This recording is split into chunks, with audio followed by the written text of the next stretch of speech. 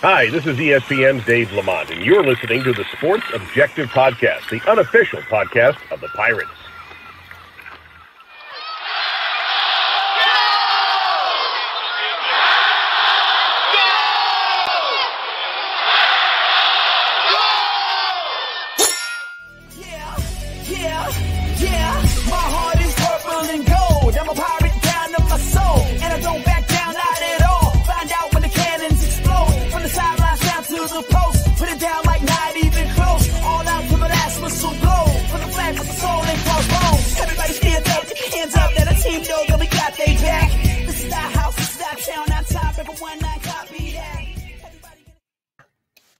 Welcome into the Sports Objective. We appreciate everyone tuning in whenever and however you're watching and or listening. You know, whether it's on Facebook, YouTube, or pretty much anywhere you can listen to podcasts, you can listen to us.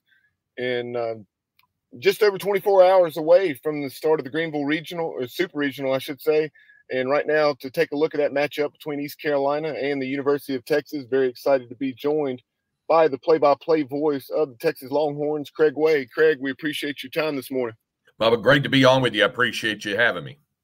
No doubt. So much excitement building for this matchup between the Pirates and the Longhorns that will get underway on Friday at noon on ESPN2. And so just, if you would, just talk about your venture to Greenville, obviously coming out of that Austin Regional. And we'll, here in a moment, dive deeper into the season that the Longhorns had under head coach David Pierce. But, Air Force, it came down between the Falcons and the Longhorns there in Austin. Well, I'll tell you, Bubba, the Air Force Academy, and Texas knew this in advance, was probably as the most difficult number 4 seed for anybody to have to deal with. The Longhorns knew this about Air Force because the Falcons came in for a double midweek back in April, and Air Force beat Texas in the first game 14-2. And in the second game, the Longhorns had like an 8-1 lead, and it was 10-6 in the 8th, and Air Force caught them, and it took a walk-off 2-run homer in the bottom of the 9th for the Longhorns just to split the series. So they knew what Air Force was all about. They knew that the Falcons had a legitimate first-round draft choice pitcher in Paul Skeens, who was hitting upper 90s with his fastball and an outstanding slider and all of those things, and the Mountain West Conference Player of the Year, the first baseman Sam Kulasingham, who hit over 400 this year. So they knew it was a quality opponent, and even though they handled Air Force in the Friday game in the regional opener, they kind of had a feeling maybe they hadn't seen the last of them, and they hadn't. Air Force went about its business. They beat a good Dallas Baptist team that had a top 10 RPI in the elimination game on Saturday, came back against Louisiana Tech, a team that played Texas very tough on Saturday night in the winner's bracket, and the Longhorns pulled away in the late innings, and La Tech, of course, with the Conference USA regular season champion, and they just kind of outslugged them because they could swing the bat, and got it to the Sunday night game. And then the Longhorns hit on all cylinders, both offensively and in their pitching and defense. So they knew they were going to get a quality opponent in the Air Force Academy. It was a very impressive showing in front of the Longhorn fans. They were chanting USA, USA to the guys when it was over, and gave the Falcons a standing ovation. There was very much an appreciation for what that program is and what Mike Kozlowski as the head coach has done. So in winning the regional, the Longhorns knew they would get tested. And even though a couple of those final scores may not necessarily illustrate that, they knew they were in a fight throughout the course of the weekend.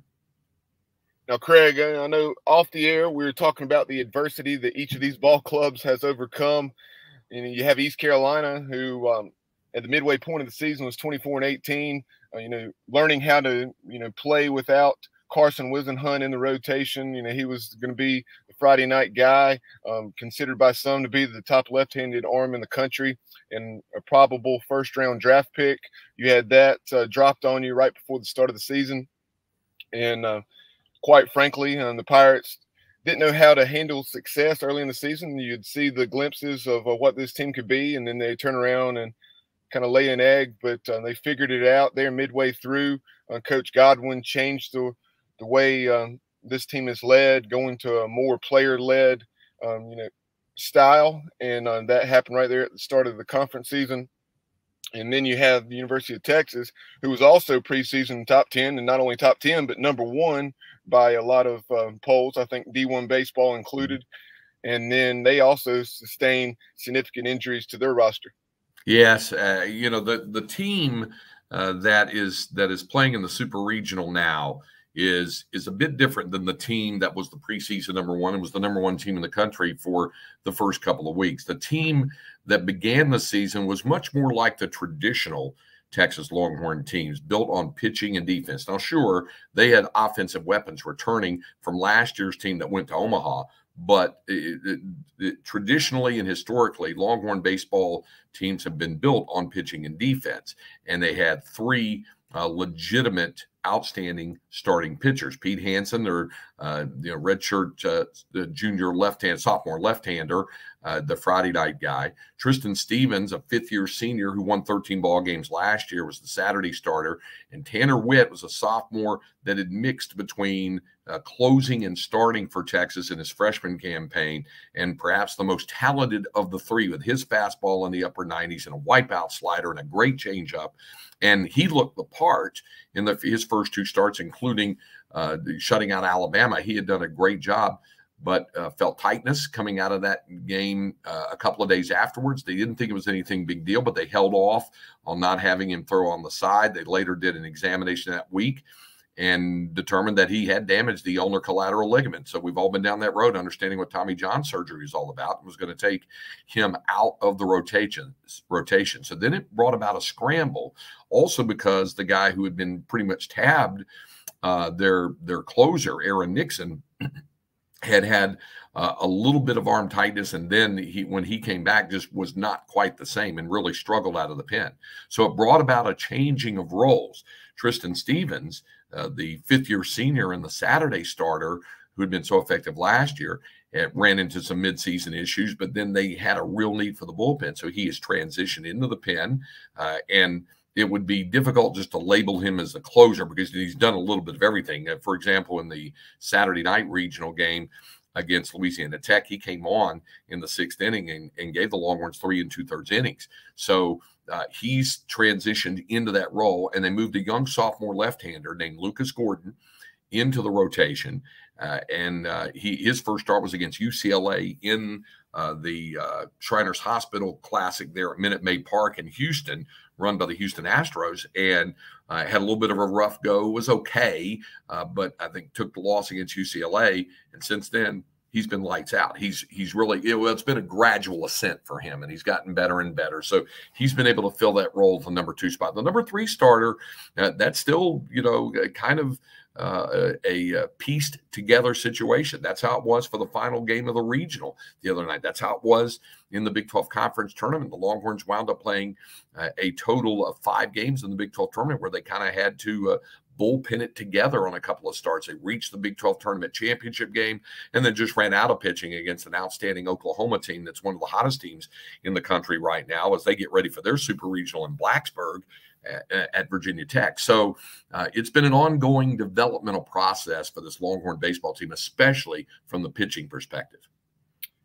Very quickly, before we shift over and talk about this unbelievable lineup that David Pierce has, led by the Hispanic Titanic, Ivan Melendez. If you would, tell us a little bit more about that top arm, Pete Hansen. East Carolina announced yesterday when Cliff Godwin had his media availability that, not surprisingly, that left-hander C.J. Mayhew would be getting the ball on Friday. So if you would, tell us about Hansen and what makes him so successful, because I believe he's 11-1 now. Yeah, and he will not wow anybody with an electric fastball. He'll touch low 90s. 91, 92, occasionally 93, but he's really a 90 to 92 guy in terms of the fastball. He's got 2 pitches that are really, really good. He's got, really 3, because he has a breaking ball, the harder slider, and then a slower breaking ball. Both of those are very effective, and he can throw them, and then he can throw a change up to a left-handed hitter with anybody in the country. And he's got a change up that can be really, really special. So I think that those are the things that make Pete's weapons good. And then the other part about him, Bubba, is he's from California, and he's got that California cool about him. Gordon's the same way. Both of those are California kids, and they're just as laid back and easygoing as guys that in terms of their makeup. Now they're competitors, they're bulldogs on the mound, but they're largely unflappable. They are able to pitch against really good lineups in good environments, including this environment of having to go into the jungle and pitch. They're both looking forward to the opportunity. Yeah, we'll certainly talk more about the jungle here in just a moment, because I know that's something that David Pierce was asked about by the local media there in Austin on Wednesday. But, now shifting over and talk about this lineup, it's obviously led by the Hispanic Titanic, Ivan Melendez, hitting .404, 30 bombs, 92 runs batted in, and he's one of 3 finalists for the Golden Spikes Award for the top player in college baseball.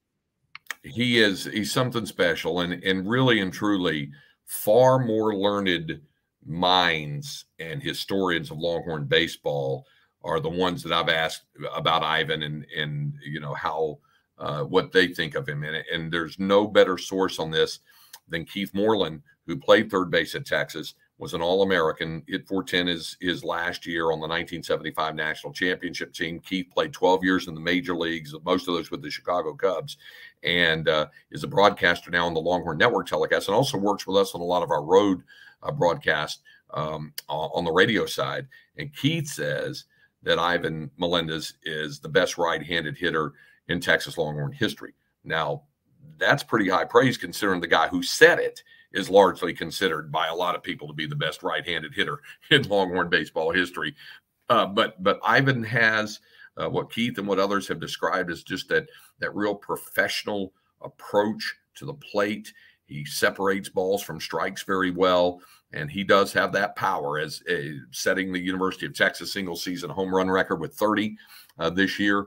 And another guy who is a quiet leader.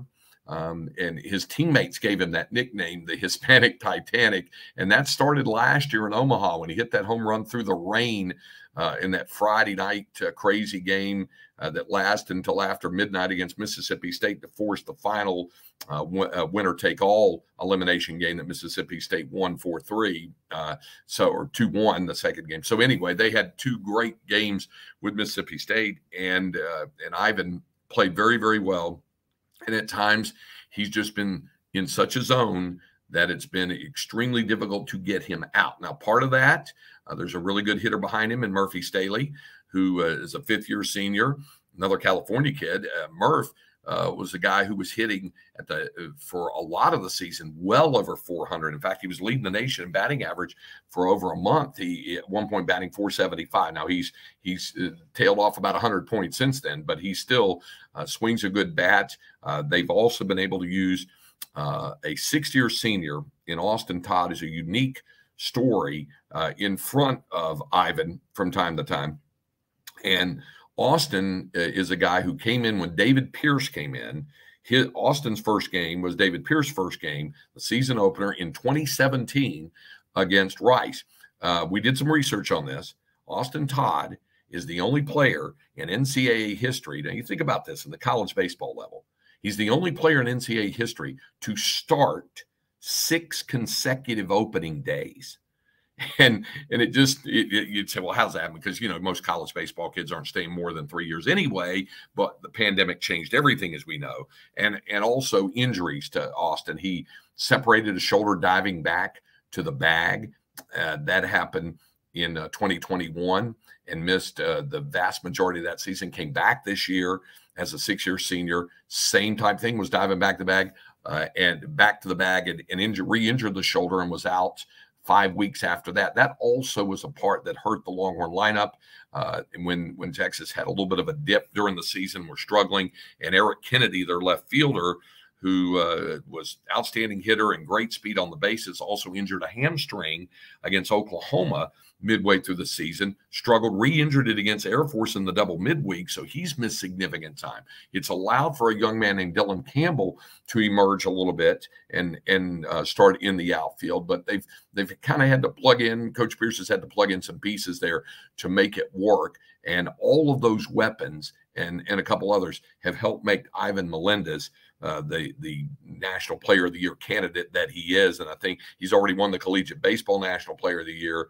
You mentioned him in being a Golden Spikes Award finalist. He'll be a Dick Hauser Award finalist. I'll be surprised if he doesn't win at least one of those two as well. I'll tell you what, you look up and down this lineup, just crazy the numbers that this offense has put up. 317 as far as the team batting average, 118 home runs, 151 doubles, slugging 556, and you have three guys in addition to the Hispanic Titanic Ivan Melendez. You have also Murphy Staley and then Skylar Messenger that are hitting 370 or above with 10 plus home runs. Staley with 17, and then in excess of 54 RBIs. It's just unreal. Well, and I'll tell you this too, Bubba. It's like I said, historically, Texas teams have been built on pitching and defense. This particular one has had the offense, and they play in a very pitcher and defensive friendly ballpark. UFC Udish Falk Field is pretty spacious. And, it's usually it takes until well into May, if not close to June, for that southerly breeze to kick out on hot nights and then all of a sudden make it more of a factor. Most of the time, you're getting a northerly breeze blowing in, and the ballpark plays much bigger than that. But these guys have been really, really good. I'm glad you brought up Skylar Messenger, and I didn't want to leave him out. He's also a unique story.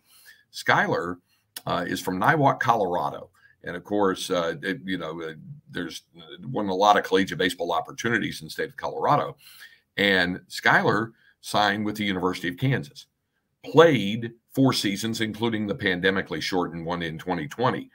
And the Longhorns had to deal with Skylar Messenger every year.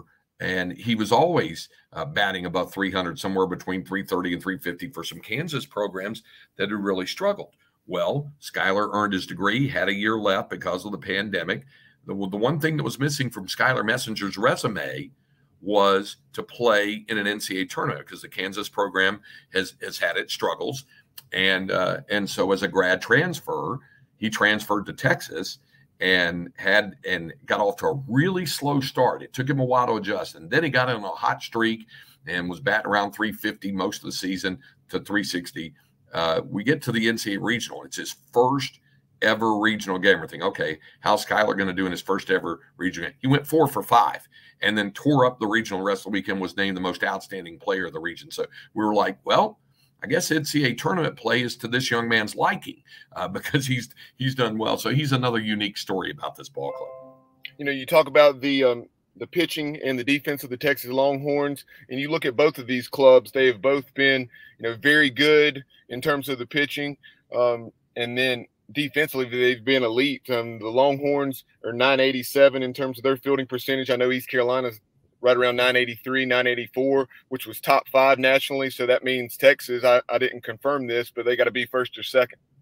They've been very, very good defensively all year long. When you see the middle infield of this team, and really the infield overall, Ivan Melendez answered a lot of questions. He was drafted later last year, but wasn't drafted very high because he was a DH. And folks, a lot of major league scouts said, well, he doesn't look like he has a position to play. Now, I've heard that argument about guys before. I remember doing games when Texas played Baylor, and Baylor had a player that they said, well, this guy doesn't really have a position. He can just hit the ball.